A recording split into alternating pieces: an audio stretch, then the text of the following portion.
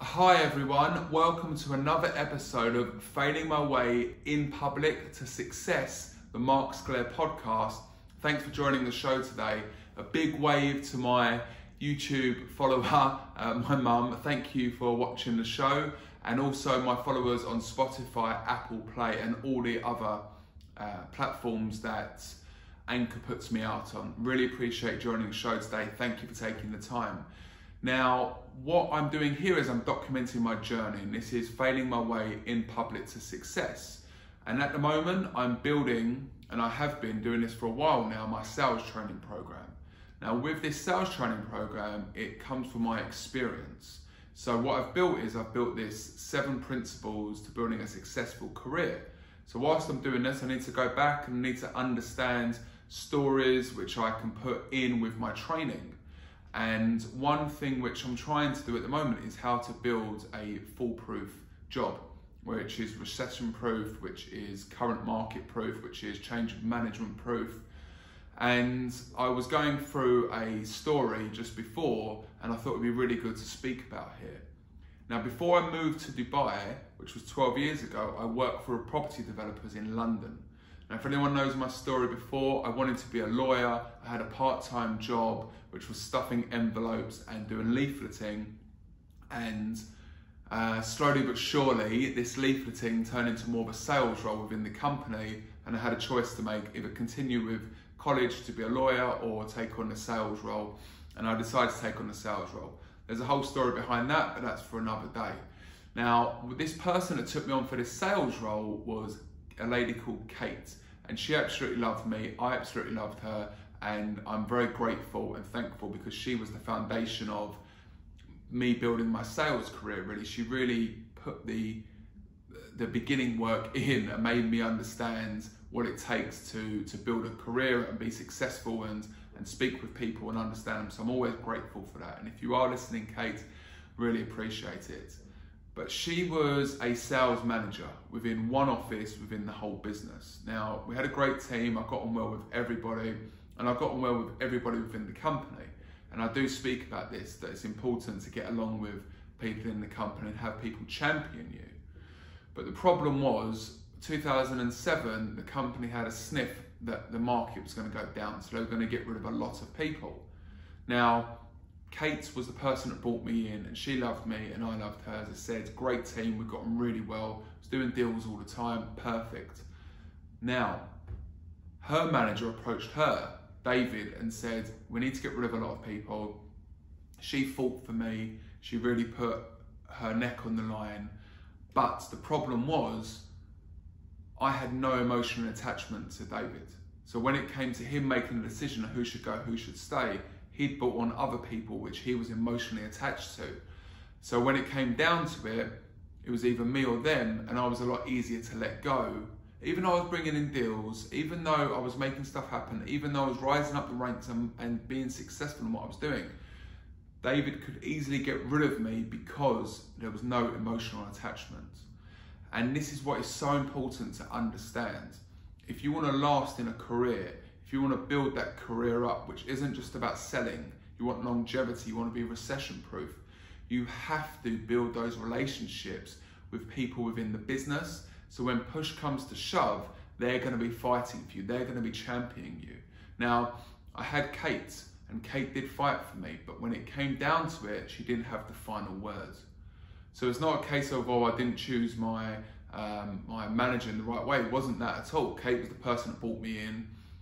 What I learned, and this is what happens when you go over this now, and it kind of shows up in the light of day, was that I didn't have the relationship well enough with David. And when it came down to it, he was able to make an easy decision to get rid of me. Even though I was bringing in deals, even though I was making stuff happen, he brought in other people who he had the emotional attachment to. So I need you to really think now, because I'm sure you might even be watching this or listening to this now, and you might have lost your job. And you might be thinking, well, I did deals and I was successful and I did this. One thing you've probably not thought of is that you didn't have that relationship with that person. And when it came down to it, and they've got people's names on a screen, they're deciding who it is, because your name doesn't pop up to them emotionally, it's a lot easier for them to get rid of you. So I wanted to kind of get that out here really. That was definitely, I wouldn't say it was so much a failure, it was all part of me learning, and I loved every moment of being in that company. I'm still very grateful for my jump start in what I had really, because it allowed me to buy a property in the UK, it allowed me to do so many things at a young age, so I'm very, very grateful. But needed that better relationship.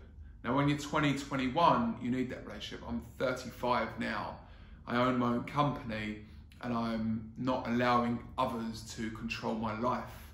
But if you're within a business, you need to have those relationships. So who can you start building those relationships with? Make them stronger.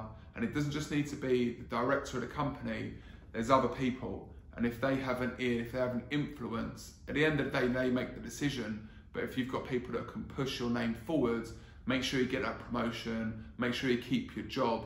Because as I said, you're wondering why you might have lost your job. It's potentially because you didn't have that relationship. And when it came to it, you were easy to get rid of.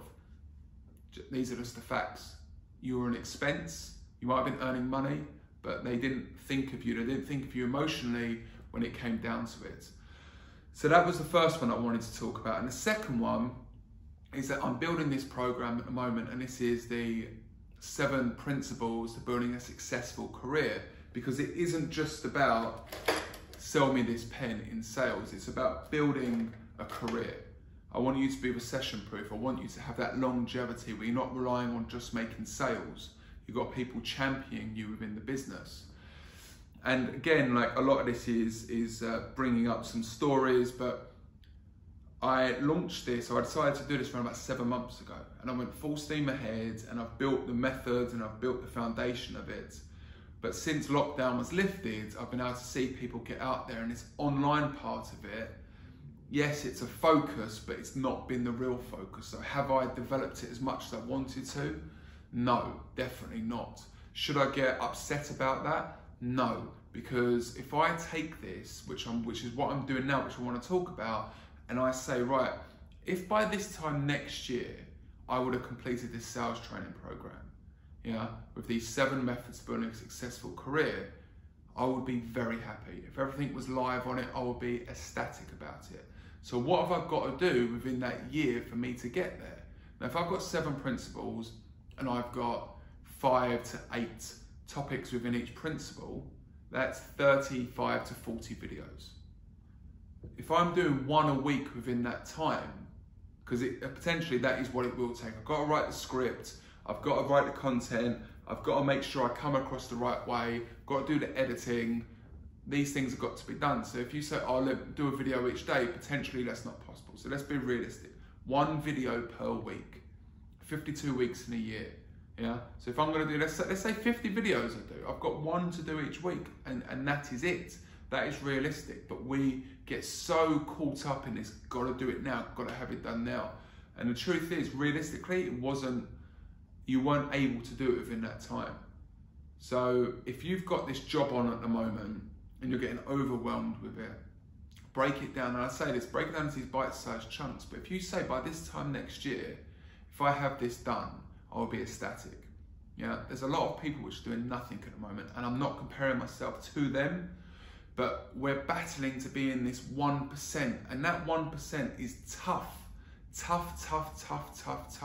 And for you to go from the 99% to the 1% like that, the likelihood is it's not going to happen. But if you do those bite-sized chunks within a year, you finish that program you want to do, or you finish that degree you want to do, or whatever it is.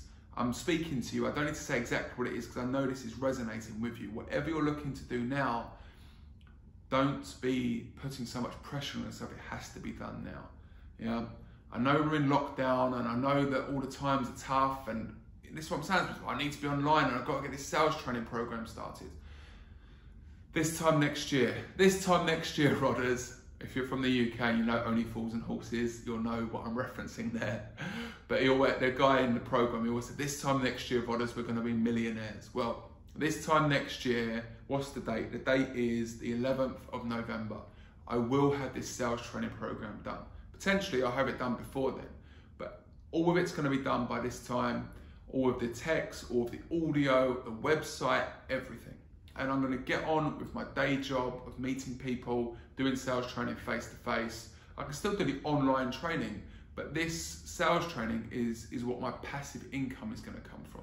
You go online, you sign up, it's X amount. Let me know, drop a message what you think a sales training program should be worth, really. Yeah, 7 principles to building a successful career. Not just a sales career, a career, what it takes. So we're looking at adapting to change. We're looking at building your confidence.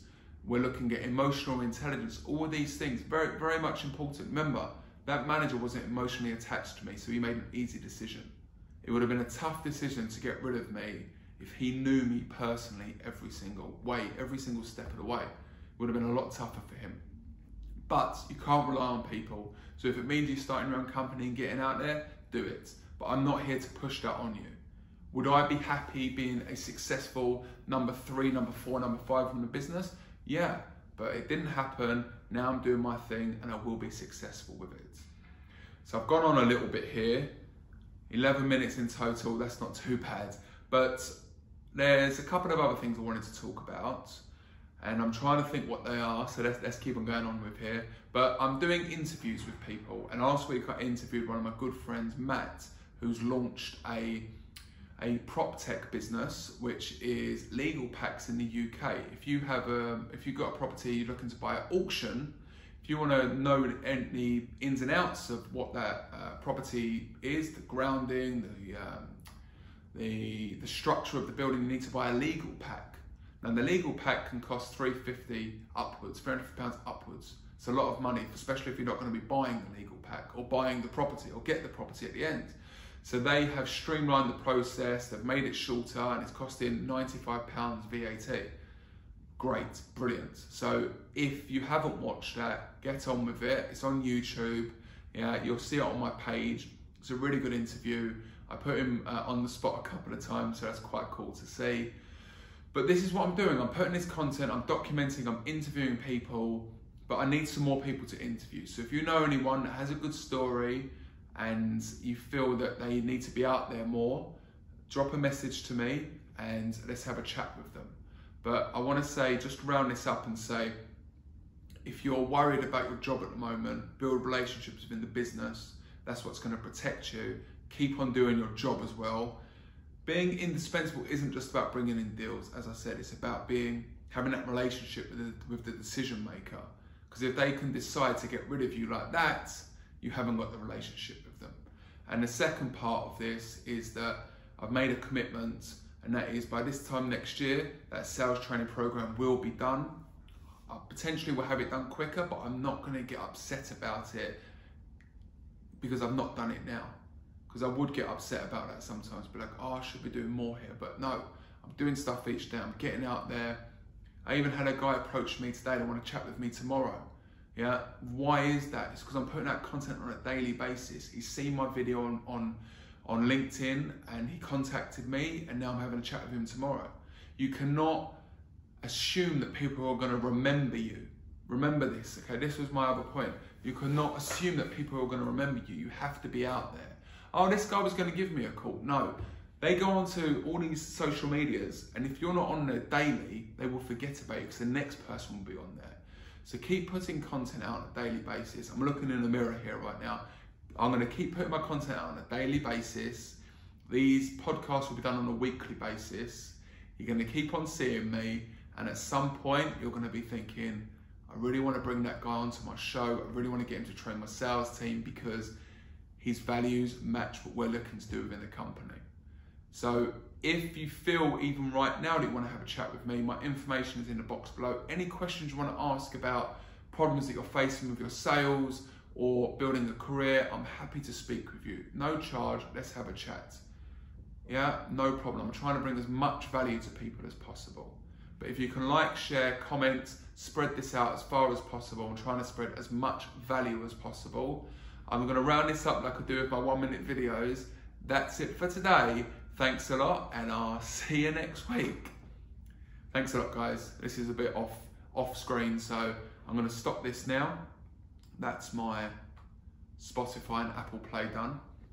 YouTube, guys, thank you so much for watching. Mum, I'll hopefully see you soon. It's been a long time, but love you, and I'll speak to you later. Bye.